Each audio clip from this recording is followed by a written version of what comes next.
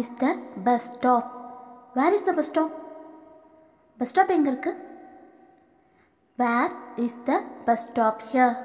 Where is the bus stop here? இங்க bus stop எங்க இருக்கு? Where does the bus stop? Where does the bus stop? Bus எங்க நிக்கும்? Where does the bus stop here? Where does the bus stop here? இங்க bus எங்க நிக்கும்? Okay, let's see from the first. Where is the bus stop? Bus stop எங்க இருக்கு? Where is the bus stop here?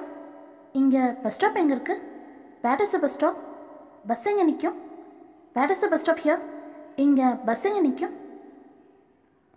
Where to get the bus? Where to get the bus? Bus எங்க கிடைக்கும்? Where to get the bus here? Where to get the bus here? இங்க bus எங்க கிடைக்கும்? How to get to the bus stop? How to get to the bus stop? Bus stop எப்படி போறது? How do I get to the bus stop?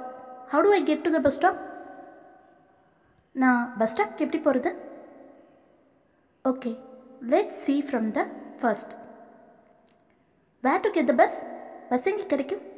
Where to get the bus here? இங்க bus எங்க கிடைக்கும்? How to get to the bus stop? bus stop எப்படி போறது? How do I get to the bus stop? நான் bus stop எப்படி போறது? Does this bus go to Trichy? Does this bus go to Trichy? இந்த bus ட்ரிச்சிக்கு போகுமா? Is this bus going to Trichy? Is this bus going to Trichy? இந்த bus ட்ரிச்சிக்கு போதா? Does this bus go into the city? Does this bus go into the city? இந்த bus சிட்டிக்குள்ள போகுமா? Is this bus going into the city? Is this bus going into the city? இந்த bus சிட்டிக்குள்ள போதா? Okay, let's see from the first. Does this bus go to Trichy? இந்த bus ட்ரிச்சிக்கு போகுமா? Is this bus going to Trichy? இந்த bus ட்ரிச்சிக்கு போதா? Does this bus go into the city? இந்த bus சிட்டிக்குள்ள போகுமா? Is this bus going into the city? இந்த bus சிட்டிக்குள்ள போதா?